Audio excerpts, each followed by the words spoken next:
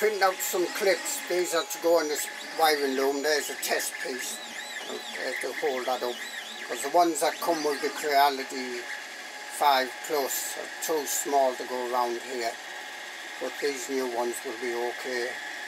I only have red filament, so that's to clip that up a bit. So you can see how they sort of clip in here.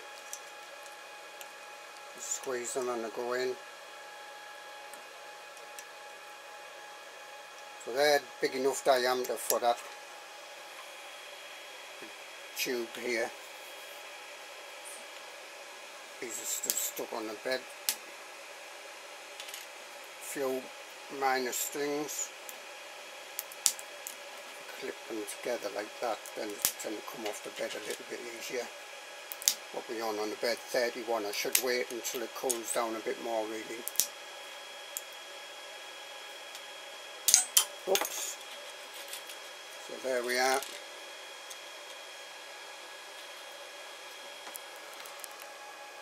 So to just go in the channels 2020 or 2040, and obviously you can slide them up and down to a certain extent. Once you get the tube in, it might be a bit harder to slide because that might be pushing them out over.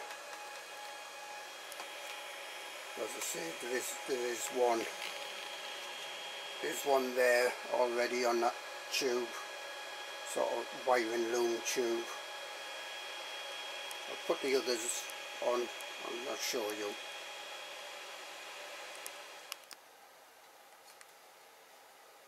There we are, so 2 on here, and then you can see that go around the corner there. I'll show you.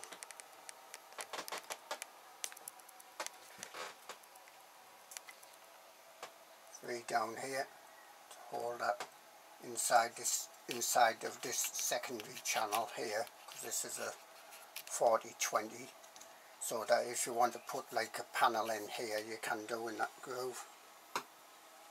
And I've put one that came with the Creality up here for the X stepper. Oh, sorry, I'm very awkward here at the moment. So that's ideal, so this red stepper can still move, so that's on the second one down, and again 20-40 sort of section up here, and I can clear that and not be dangling out the way. The next way I want to think about is this filament run out sensor switch. I want that out the way a bit. So I might make some more clips actually, but really small ones. These are like larger ones, 20mm diameter, give or take a bit. It's going out of focus a bit close, so they can clip in, you know, any of the sections, sort of where you want really.